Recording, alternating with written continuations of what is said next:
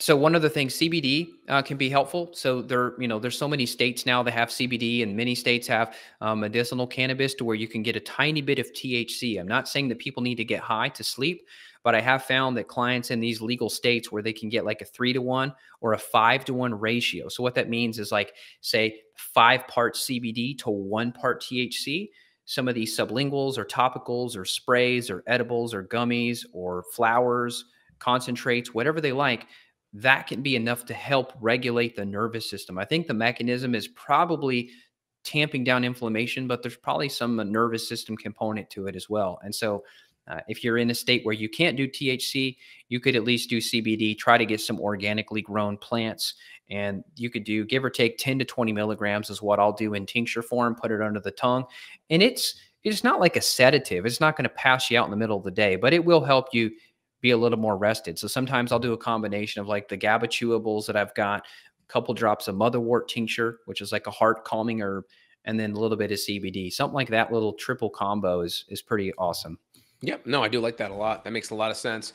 So deeper, right? Kind of root cause stuff. We're always looking at diet. We're always looking at blood sugar. We're always looking at inflammation. We're always looking at circadian rhythm and adrenal function. Of course, females, if we have estrogen dominance and low progesterone, progesterone is very important for calming and activating the parasympathetics. We want to look at the hormonal imbalances that could be driving things.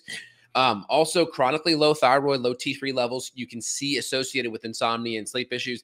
Got to look at the thyroid connection there as well. Got to make sure we're digesting and breaking things down.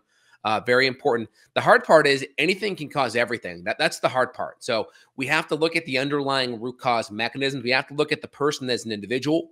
We have to look at their diet and lifestyle habits. We have to kind of timeline their history out so we can understand all the things that happened as they either got better or worse in their condition. That tells me a lot. And then, of course, we got to test. We got to make sure we're not guessing, but assessing what the root causes are. That's very important. Yeah, well said. Bringing up the thyroid there in the final hour. That's very important. And tons of people with Hashimoto's, right, autoimmune thyroid, they may have this attack on their thyroid where all of a sudden they're leaking out thyroid hormone, and then boom, they're anxious and wired in the middle of the night. So great call on that. And sometimes like thyroid calming herbs may need to be used. And I believe technically in some of these thyroid calming blends we've used, I think motherwort is in there. I know bugleweed is in there, but I think Yep. motherwort might be in there too. Yeah. Or also Melissa or lemon balm's another calming one too.